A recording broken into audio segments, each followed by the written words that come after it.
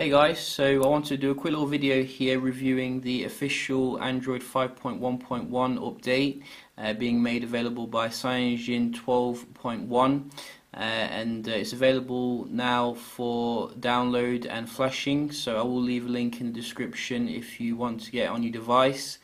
And I think it's being made available to about 2% of users over the air, so they can see if there's any issues. But you can see that the actual interface has gone through some changes here which are quite interesting. If you go into the app drawer, you can see it is coming up now with a vertical kind of app drawer here, which may take some getting used to, but certainly seems to be quite interesting here nevertheless.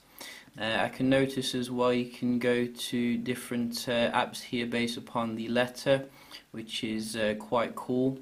And there's also quite a few bug fixes in the background, apparently, like the stage fright bug, which a lot of manufacturers have been rolling out bug fixes to fix that. Also, the another change is on the home button on Chrome. So basically you have basically a Bing search facility now because of the increasing Microsoft Cyanogen business links. So if we have a look here, if we can see that, just go into Chrome, and you can see, whoa, straight away we're into Bing. Now that is going to be very controversial to a lot of people because personally, you know, as much as I love Microsoft, etc., I don't like Bing that much, to be honest, so I would probably be looking at a way to get rid of that. Hopefully they haven't made it so that you have to use that, because that would be pretty bad, but it looks like you can still use Google here, which is quite nice. So you know, quite interesting change there nevertheless.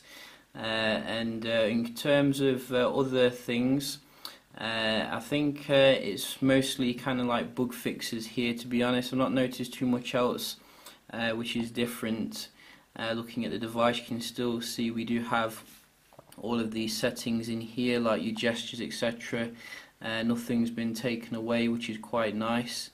We can have a look here at the About Phone section, so you can see this is the YOG4PA-S1NO version. So for those who want to see the version there, and you can see basically the build date is very recent, August the 15th.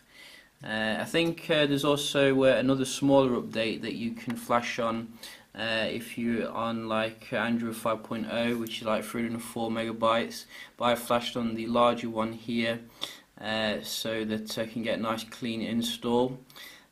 So yeah, I think that's about covers it really here, what I wanted to cover. I did do a Antutu speed test of it, and I got this score, which to be honest I think is actually a bit lower than what I got on the Android 5.0.2. I do remember getting about 49,000, so maybe it's just a one-off, but I don't think there's a huge difference here when it comes to the performance gains, so do bear that in mind here. But you know, I think it's good that Cyanogen is still supporting the OnePlus One here now that we have the OnePlus 2. And you know, it's not being left behind. Still feels as fantastic as ever with this fantastic full HD display. You know, it's not aged at all or anything. It's still a magnificent device here. If I see anything else, you know, I might do a follow-up video to check that out. But yeah, just a quick little video here checking out the official Android 5.1.1 from Cyanogen. Hope you enjoy, and I will see you in the next one.